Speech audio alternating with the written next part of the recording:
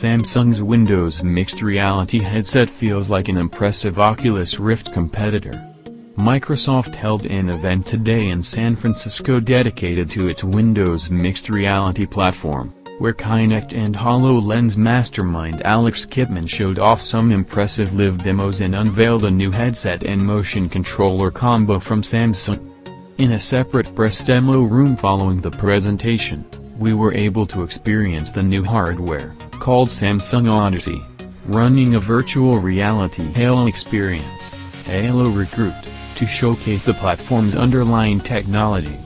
From my admittedly brief experience using the Odyssey running the full version of Halo Recruit, I can say that Microsoft and Samsung have managed to design and develop something that feels nearly identical in image and software quality, as well as comfort, to the Oculus Rift. Odyssey is even priced and packaged similarly, with built-in headphones and motion controllers built to Microsoft specs that resemble a cross between Oculus Touch and the HTC Vive controllers. The whole thing will cost $499 starting November 6, while Halo Recruit launches on October 17 with Microsoft's Fall Creators Update. Of course, Oculus pretty much dominates the virtual reality market, with a growing library of existing games and cinematic experiences on top of the financial and technical support of its owner, Facebook. However, where Samsung, and by extension Microsoft, do have an advantage is in accessibility. The Odyssey does not require a ton of cables snaking through a living room to your PC, because it uses what's known as inside-out positional tracking that lets the headset tell the PC where your body is, while the motion controllers take care of your hands. Oculus and Vive both require external tracking hardware placed either on a desk or mounted to the wall or ceiling. That's a big part of Microsoft's mixed reality push and why the headsets from partners Acer, Dell, HP, Lenovo, and now Samsung might just catch on. While the phrase has always sounded like a bit of marketing jargon, and it certainly to some extent still is, mixed reality is effectively the idea that you can blend the best of virtual reality, like high-fidelity visuals and immersive and interactive worlds, with the promise of augmented reality, which fuses your real surroundings with digital objects. It involves letting a headset see the physical space you're standing or sitting in with cameras and sensors, while software merges the two worlds into one with object recognition and other feats of programming. Microsoft's mixed reality vision still feels a lot like VR for now, while the Odyssey headset, and a lot of what Microsoft has showed off both today and in the past, looks and feels strictly closer to VR. The headsets are in theory capable of tracking your body in space. That's what allows them to do positional tracking without requiring you set up cumbersome cameras. Down the line, Microsoft wants to take those capabilities and expand the range of experiences these headsets can offer into ones where VR objects are dropped into the real world and the lines between that technology and are blur.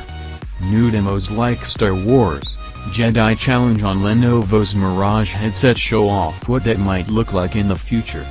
On stage today, Kipman also showed off an impressive demo of standard Windows productivity apps inside a virtual mansion the company calls the Cliff House, which will act as the central hub of its mixed reality platform in the same fashion as Oculus Home.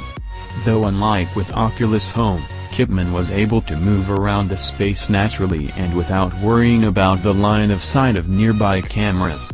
In the future, Kipman imagines everything from our chat rooms to our computer screens will be virtual objects that either exist in a virtual world like Cliff House or get augmented over real-life scenes like your desk at work or the wall of your living room.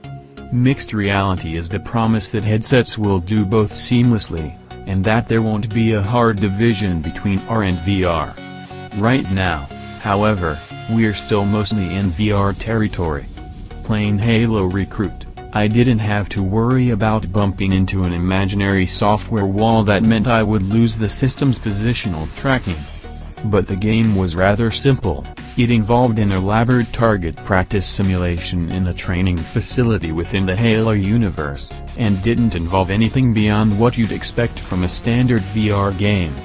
I can easily see the convenience benefits of having solid inside-out positional tracking for other apps and games. Playing a ported version of the excellent SuperROT VR, which does make you move around more actively, I felt a lot more freedom. But mixed reality remains more a roadmap than a viable platform.